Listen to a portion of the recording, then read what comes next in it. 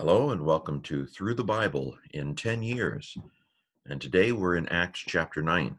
So in Acts chapter 7, Stephen is stoned and the church, at least the Greek-speaking church, is scattered. And there's a young man named Saul who agrees with stoning of Stephen, and he holds the garments of those who stone Stephen. This, of course, would have made a huge impression on a young man. And we, of course, Luke wants us to see a continuity between that event and what's about to happen here in Acts chapter 9. We had a brief intermission in Acts chapter 8 where we heard of Philip's evangelizing, proclaiming of the good news in Judea and Samaria. Now we get to chapter 9, and we're going to pick up the story with this young man, Saul. Saul, as we know from later on in the book of Acts, was a Roman citizen. Paul himself in none of his letters tells us this, but probably Paul was part of his Roman name in some way. In fact, the book of Acts starts calling Paul Paul after Paul has a encounter with a Roman governor named Sergius Paulus. I wonder if there's a reason why Acts begins to call him Paul at the point where Paul encounters Sergius Paulus. So, okay, where am I here? We want to begin. I'm having a little, we have these technical difficulties. There we go. Okay, sorry for that. So he comes to Christ. He believes in Christ here in Acts chapter 9. This is one of there's several different presentations of Paul's. We call it his conversion, although he's not changing religions, right? He never stops being a Hebrew. He never stops being an Israelite. Whether he distances himself a little bit from the title Jew, not as an ethnic marker, because he remains an ethnic Jew his whole life, but as a religious. And again, he doesn't see himself as leaving the religion of Israel. This is important because we're so used to Judaism being a different religion that it's very easy for us to overlay our modern construct on this and say, well, Paul stopped being a Jew and began becoming a Christian. But these were not different things for Paul. For Paul, following Jesus was what every Israelite should do. Following Jesus was the quintessential expression of Israelite faith. And so Paul did not see a contradiction between his faith as a Jew and his faith as a Christian. Christian is really not a separate religion.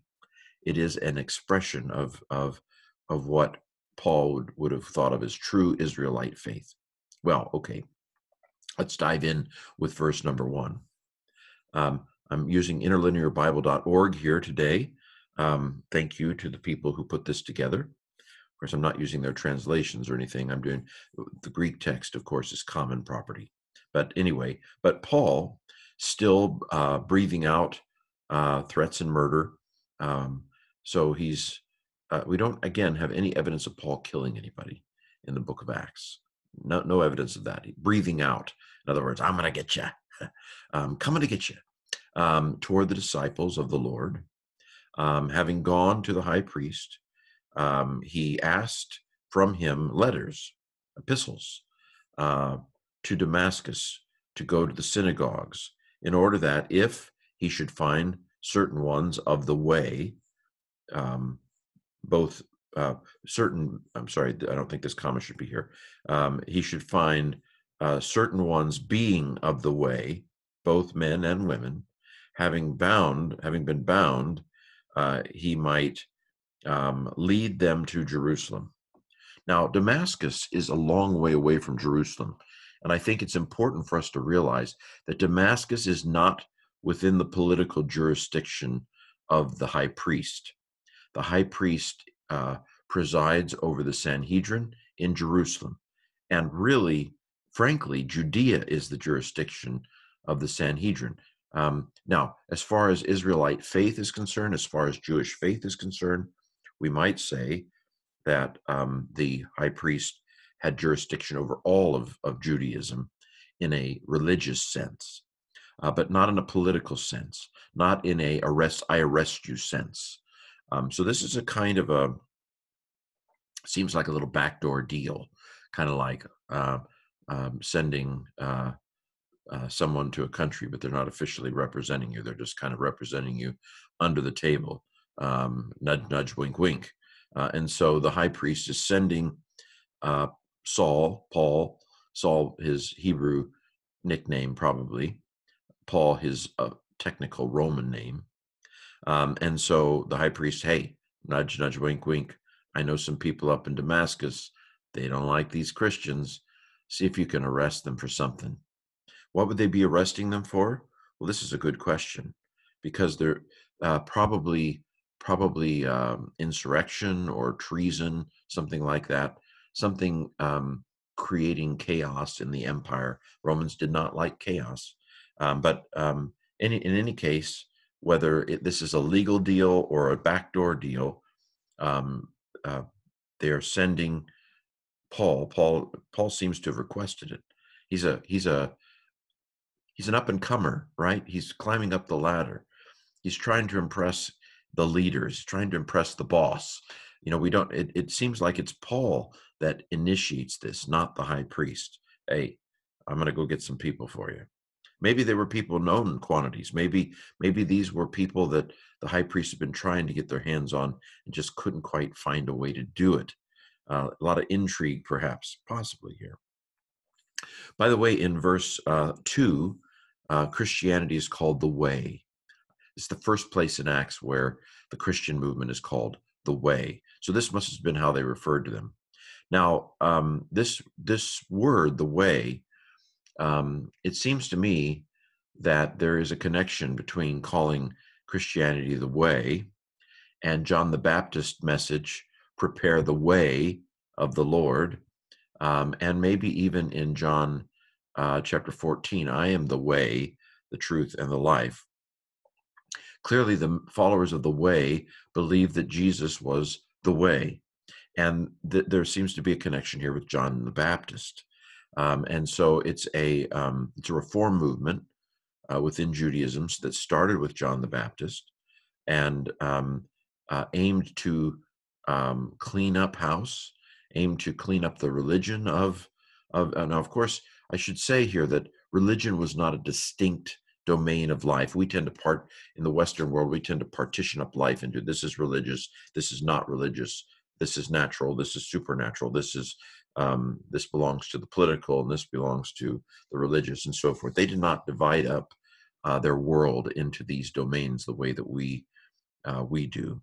And so I'm using our categories when I talk about religious and so forth. But they're followers of the way. They're individuals who believe that God is about to erupt into history and change things. God is about to erupt into history and fix things. God is about to kick the corrupt leaders out of Jerusalem and restore his temple to what it should be, and perhaps overthrow the Romans in the process. So the way are very, I suspect, although we don't have a lot of evidence, frankly, we have these little hints here and there, but I suspect that this is first of all, not a term of endearment to the Jewish leaders, but one of the earliest ways of referring to the Jesus movement, so to speak, and the John the Baptist movement, of which it was a part, probably at first. Verse 3, and while he was proceeding, it came to pass that as he was drawing near to Damascus is about as far north of the Sea of Galilee as Jerusalem is south of the Sea of Galilee. So if it's a 3-day walking journey from Jerusalem to Capernaum, it's another perhaps three-day journey from Capernaum up to Damascus. So Paul is way out of jurisdiction. He's left the building. He's out of Israel for sure. Damascus, of course, features in modern politics around the conflict in Syria right now. Okay, continuing on with verse 3, and immediately a light flashed around from the sky, verse 4, and having fallen on the ground, he heard a voice saying to him, Saul, Saul, why are you persecuting me? I sure wish that God would tap me on the shoulder like this if I get off base with my podcasts and videos and such. Be nice if if the Lord, I don't think this light behind me, if you're watching the video version of this, is the Lord, probably.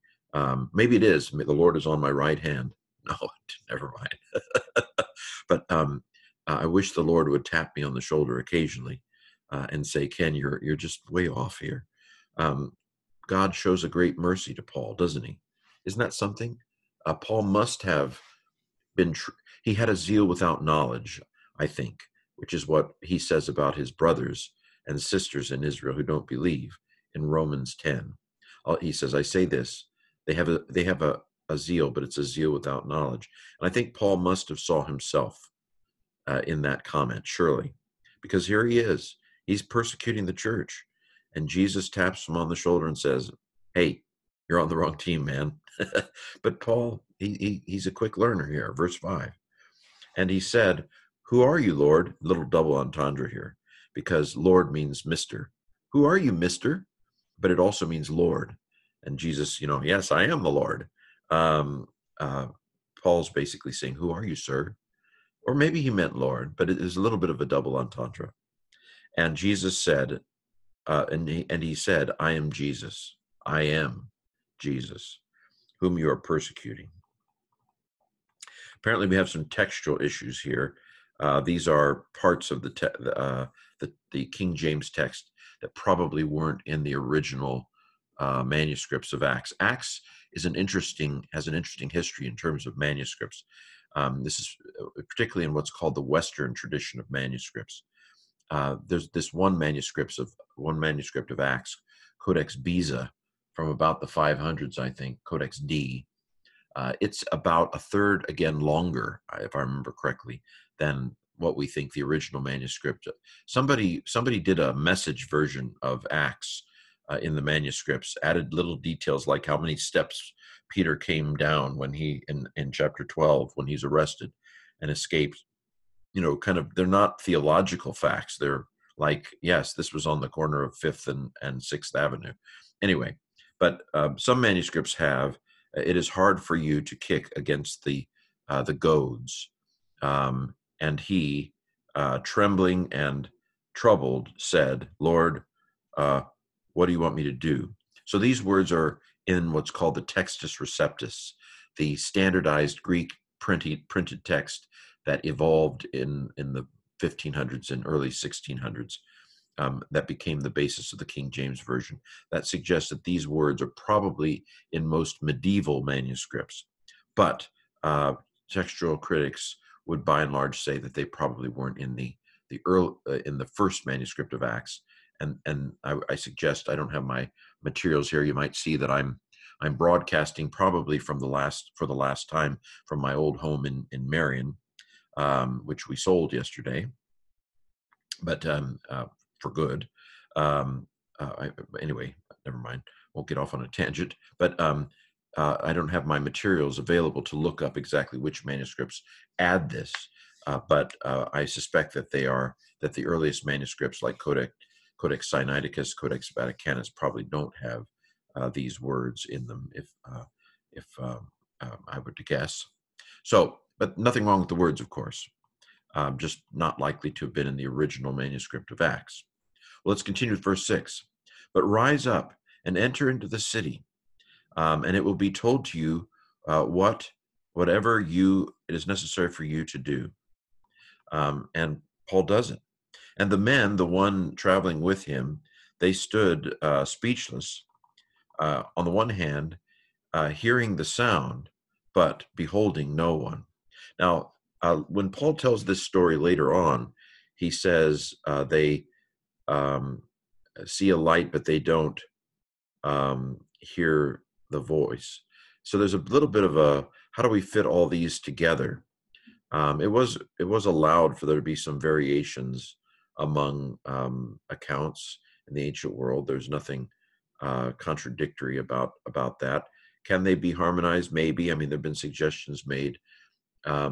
You'd think that since this is it within one document, you would think that it would be harmonious within the book itself. But I don't worry about these sorts of little details. When we say the Bible is without error, I mean within what was considered an error at the time. And history writing back then was not the same, did not have the same standards as history writing today. So I'm not troubled by these little kind of tensions in things like that. But here in Acts 9, it says that they hear a sound, but they don't see anyone. Okay, which of course they don't see anybody in the later account either. They see a light. Verse 8. But Saul rose up from the ground, and his eyes having been opened, he could see, he was seeing nothing. So he closed his eyes when it happened. Then he opens his eyes, and he's somewhat blinded. So he has a kind of event. An event happens here. And leading him by the hand, they brought him into Damascus, verse 9. And he was 3 days without seeing, and he neither ate nor drank. So some people have wondered if this is the experience he mentions in 2 Corinthians, where he says he was taken up into the third heaven, whether in the body or out of the body, I don't know. The timing doesn't work out exactly right. He says it was 14 years ago, 14 years before wrote this part of 2 Corinthians when that event happened. Well, that would 14 years before that event happened would have been in the early 40s. And this event is probably around 33, about 3 years after Jesus rose from the dead. But again, numbers are not exact necessarily. 14 is a somewhat symbolic number because it's 7 times 2. And 7 is a perfect number. So I don't necessarily expect the numbers to be exact, but if we take the numbers as they appear, then that event he mentions in 2 Corinthians would have taken place about 10 years after this particular event. So verse 10. So that's the Paul side of the story so far. Now let's hear the Ananias safari. Not Ananias and Sapphira, they're dead, but the Ananias, the good, devout Christian in Damascus side of the story. Verse 10. And there was a certain disciple in Damascus by the name of Ananias. And the Lord said to him in a vision, Ananias. And Ananias said, Behold, here am I, Lord. Verse 11. And the Lord said to him, Go into the street which is called Straight Street, and seek in the house of Judas, Saul by name, of Tarsus. For behold, he is praying. Verse 12. And he saw a man. Here's again, this may not be in the original manuscript, in a vision. He saw a man in a vision, Ananias by name, having come and having put hands on him so that he might see again. Okay, so God has anointed or has ordained that Ananias would come and help Paul with his sight. Verse 13. And Ananias answered, Lord, I have heard from many. God, I've heard of this guy concerning this man, as many bad things he did to the saints, to your holy ones in Jerusalem. Verse 14. And here he has authority from the high priests, from the chief priests, to bind all the ones who are called by the name of you, including me. So you're sending me, this is kind of an Esther moment, isn't it? Verse 15. And the Lord said to him, Go, for he is a chosen vessel, a vessel of choice. He is for me, this man, to carry my name before the Gentiles, both Gentile, sorry, again, I don't know what's going on with the comma here, both Gentiles and kings, and the sons of Israel. So, of course, Paul will appear before Nero, according to tradition, or at least he'll appear in Rome. And he appeared certainly before governors, so forth, before Agrippa, Herod Agrippa the second, later on in Acts. For I will show to him as many things that is necessary for him concerning my name to suffer. So don't worry, He's caused some people to suffer. He'll get his. He's going to suffer too.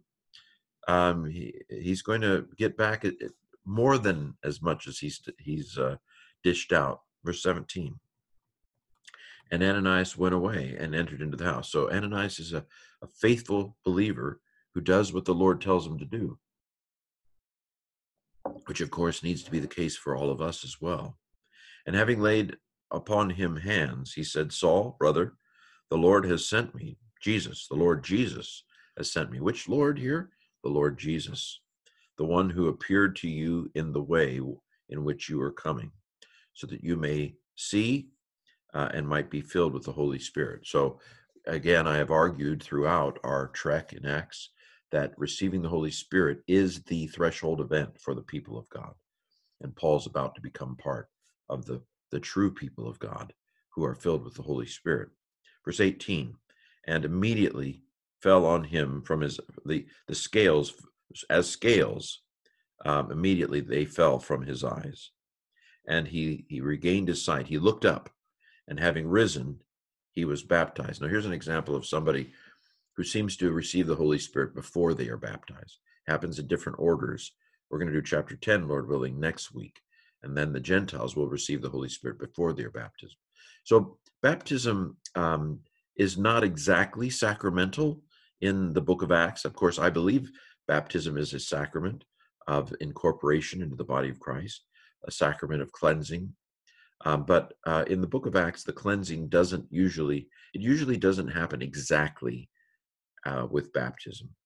A baptism is a sign, an outward sign of an inward and an outward and visible sign of an inward and spiritual grace. But I do believe that God changes us in baptism. So I do believe that baptism is sacramental. I'm simply pointing out that it does not coincide exactly with the work of grace. It correlates with receiving the Holy Spirit, which is the most important part of the process. Well, okay, I might get a little hot water with what I just said, so feel free to discuss. Verse 19, and having taken food, because remember he's been fasting, he was strengthened. And he was with the disciples in Damascus, a number of days. Well, we know from the book of Galatians that he remains in the area of Damascus for about 3 years. We certainly don't get that impression that it's that long here, but he will remain around. It'll be about 3 years before he goes down to Jerusalem, according to his own account in the book of Galatians. Well, Paul is now not only a believer, but he is a baptized believer, and he has received the Holy Spirit. By the way, nothing said here about tongues, just as there was nothing said in Acts 8 about tongues in Samaria. Tongues is not mentioned as a norm of receiving the Holy Spirit. Now, the Gentiles will speak in tongues in Acts 10, but I believe the reason there is to demonstrate that the inclusion of the Gentiles is in no way inferior to the inclusion of the Jews in Acts 2.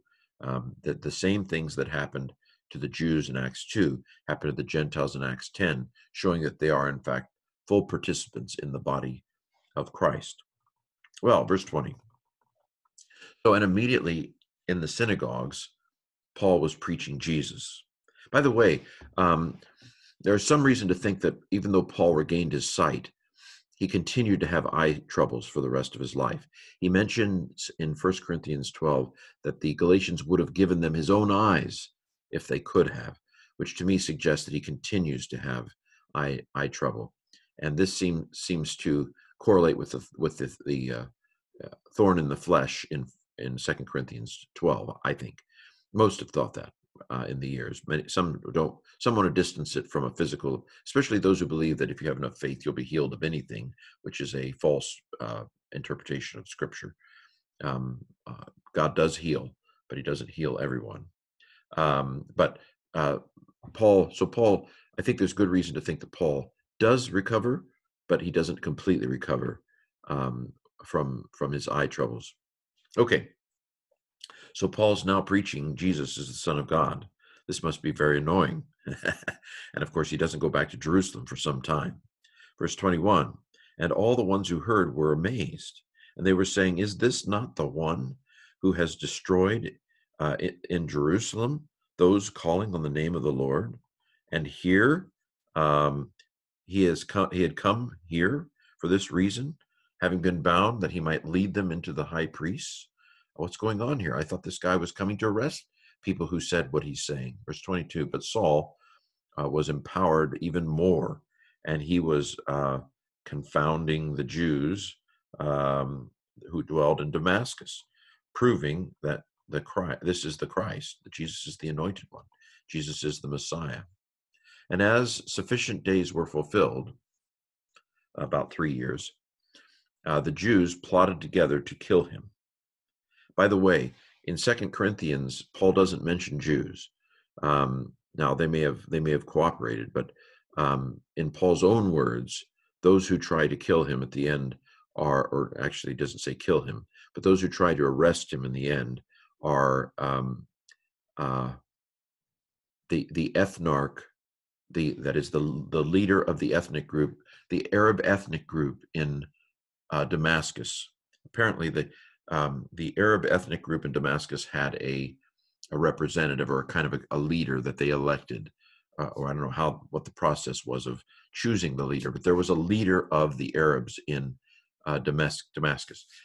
Damascus is right at the end of the Roman Empire. So if you go east of Damascus just a little bit, you go into what's called the Nabatean kingdom. And the Nabatean kingdom is an Arab kingdom, not Saudi Arabia, but Arab ethnicity. And Paul says that he went into Arabia in Galatia during this 3-year period. Now, I don't think that means he went to Saudi Arabia. I suspect what it means is that he went east of Damascus across the Roman Empire border into Arabia. And we don't know why. For example, is it possible that at an earlier point he had to flee Damascus because he'd caused a lot of controversy there in the synagogues? Because Paul's a controversial figure. He's a big mouth. He says things, and it's going to get him into trouble more than once, I suspect.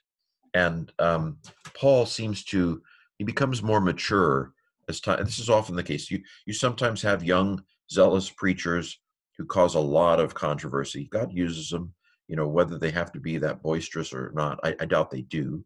It's a personality thing, but God uses boisterous people, but they tend to mature. The young whippersnappers that are firebrands that get everybody upset.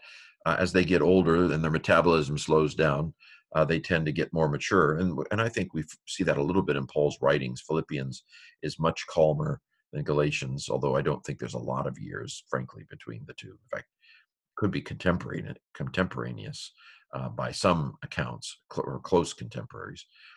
Anyway, that's not important right now. We'll get there. But I can see Paul being a firebrand in Damascus, and having to kind of flee Damascus to Nabatea,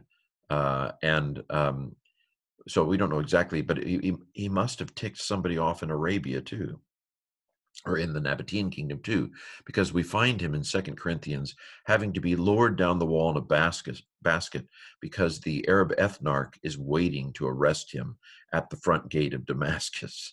And so, but what I want to point out is that the book of Acts gives us the impression, and this is consistent in the book of Acts.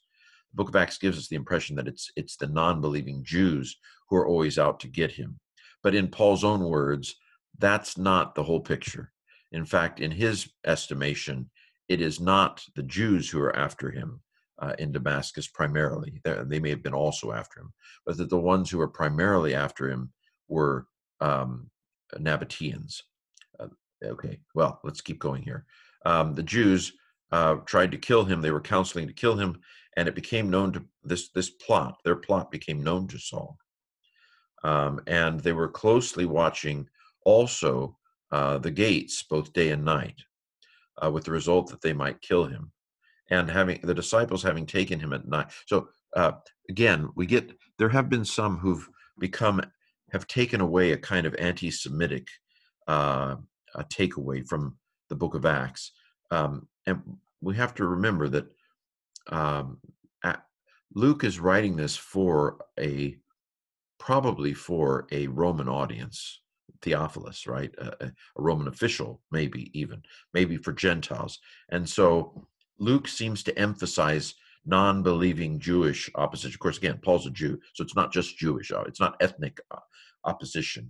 It's because Paul is a Jew. Most Christians at this time, well, almost all Christians are Jews at this particular point in time, because it hasn't really gone to the Gentiles yet. But Luke emphasizes non-believing Jewish opposition to Paul. From Paul's own letters, we get a more nuanced understanding of opposition to him. So the disciples, having taken him by night through the wall, they let him down and lowered him in a basket. So the basket is the same in 2 Corinthians and here in Acts, but in Paul's own words, it's not the Jews who are after him, but the Arabs from Arab ethnarch. Okay, verse 26. And having arrived in Jerusalem, he was trying to join with the disciples, and they were all fearing him, not believing that he really was a disciple. But Barnabas, here's this Barnabas. Remember Barnabas? We've seen him already. Barnabas, the son of encouragement. This is the guy that sold some property and gave it to those who had need. Here we see him again being a reconciler between Paul and the disciples. Of course, Barnabas is a Hellenistic Jew. He's a Greek-speaking Jew, so that makes sense. I'm sure he spoke Aramaic too. But Barnabas, and he's from Cyprus originally, the island of Cyprus. Barnabas, having taken Paul, he led him to the disciples. Peter, come out from behind the curtain. Paul's not going to hurt you. I love this. And Barnabas related to them, Paul related to them how on the road he saw the Lord, and that the Lord had spoken to him, and how in Damascus he had spoken boldly. He had been bold in the name of Jesus.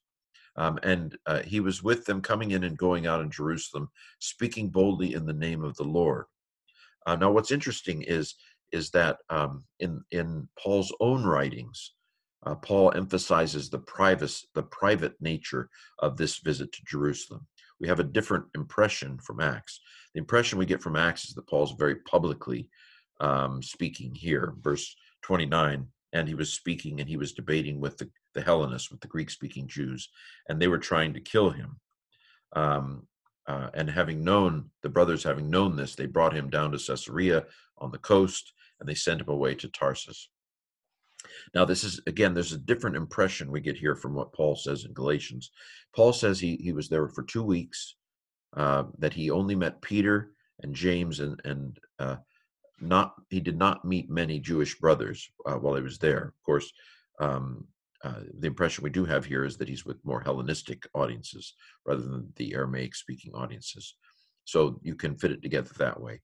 But we definitely get the impression from Galatians that Paul's visit was a little bit on the down low, which makes sense, right? Because I'm sure the high priest still wants to get a hold of him because you messed things up really bad, Paul. You made me look really bad, Saul. And so it makes perfect sense that Paul would have been a little bit sly on this visit. And again, in Galatians, it's 3 years later that he does this trip. Okay, verse 31. Therefore, then, the church throughout all Judea and Galilee and Samaria was having peace, having been built up and having going on in the fear of the Lord. So they're not fearing so much opposition from the city anymore, but they are in the fear of the Lord. That is the healthy respect of knowing that God is God. And they were in the comfort of the Holy Spirit, and they were multiplied in the comfort of the Holy Spirit. So the church enjoys a little bit of peace. Probably Paul comes down to Jerusalem around 36.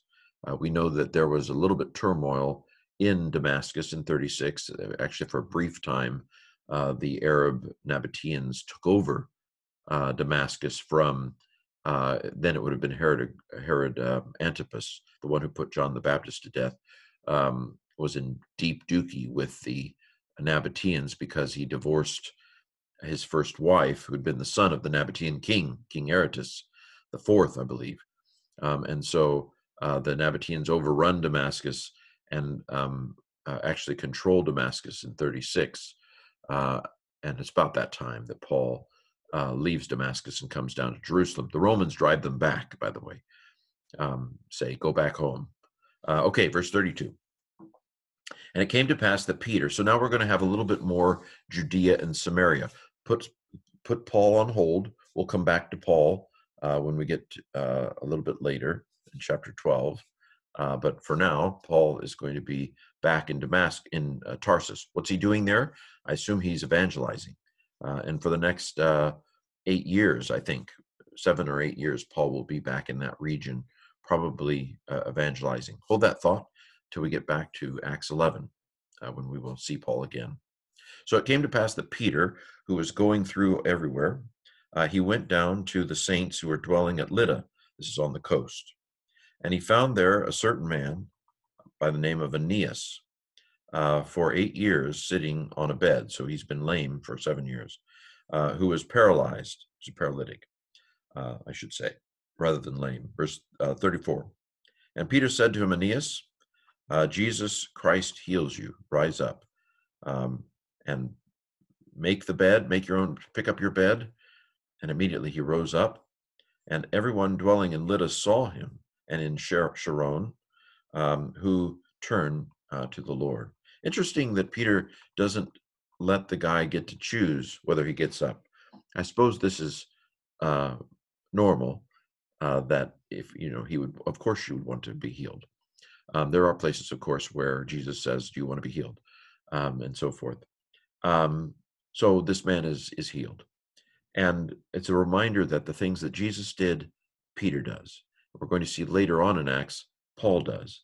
And the implication, I think, is that we can, as well, by the power of the Holy Spirit, do these signs and wonders as well today as well. Verse 36. So this is healing number 1, a man named Aeneas. The name Aeneas, of course, Aeneas is the name of the hero of Roman history.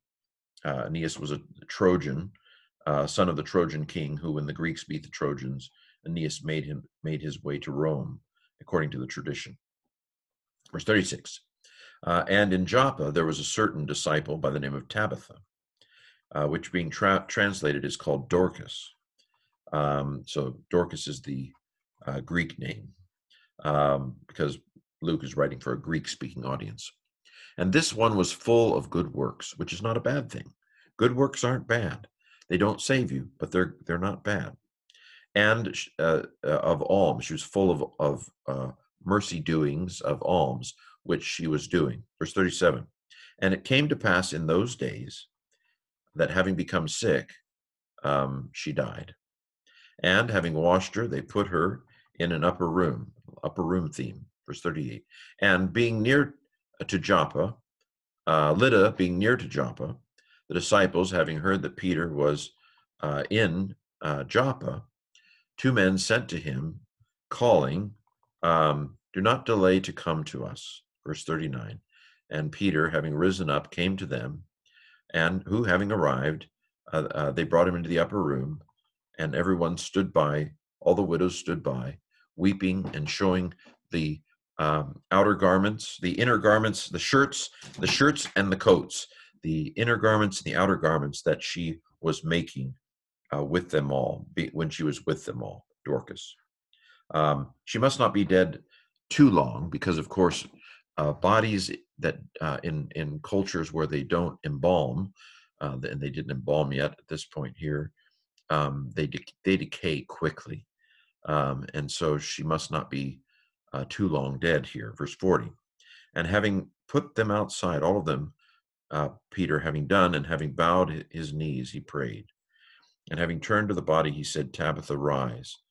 And she opened her eyes, and having seen Peter, she sat up. So again, what Jesus does, Peter does, and we will see that Paul does. And therefore, by the power of the Holy Spirit, we can do. 41.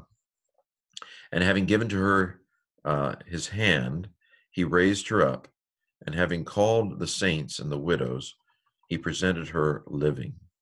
And it became known through all of Joppa, and many believed in the Lord. Verse 43. And it came to pass that certain days he remained in Joppa with a certain Simon, a tanner. This is interesting that he's a tanner, because what do tanners do? They skin things. And so he's by the sea, of course, and because it's a very smelly business, and a very unclean business. These people are not considered to be, I mean, he deals with dead things all the time, right? So this person is not considered to be particularly high on the socioeconomic scale. Or that is, he's not, this is not a prized profession. He's just a teeny bit unclean. And so again, it's another testament to the fact that the gospel is for everyone, that the gospel is not just for men. The gospel is not just for Jews. Gospel is not just for people of high repute. The gospel is not just for the clean. The gospel is not just for the whole. The gospel is for everyone. Well, this has been Through the Bible in 10 years, Acts chapter 9, the coming of Paul to Christ, the calling of Paul, where Paul believes on Jesus.